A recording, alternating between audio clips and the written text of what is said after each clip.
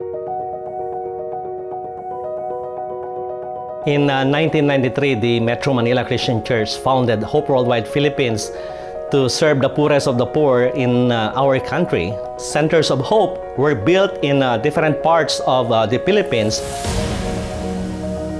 providing children in crisis and undernourished children with food, medical, and educational support services, including livelihood recovery to their families and communities. Our medical missions with volunteers provide dental care and primary health care to hundreds of people every month to different locations. Our school program provides more than 500 children with educational assistance, preschool, as well as computer laboratory center for the children and youth in the Centers of Hope.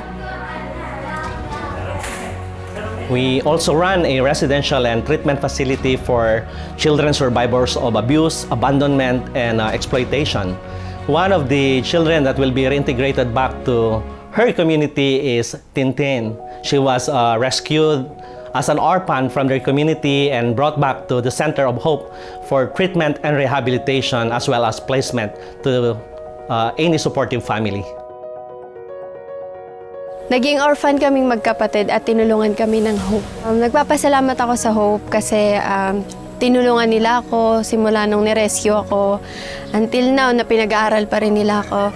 And sila yung nagturo sa akin at nagbigay ng pag-asa sa akin na kaya ko palang abutin yung pangarap ko, kaya ko palang marating kung nasa sana ko ngayon. At kinuha ko yung course na psychology para makatulong din ako sa ibang bata na kagaya ko.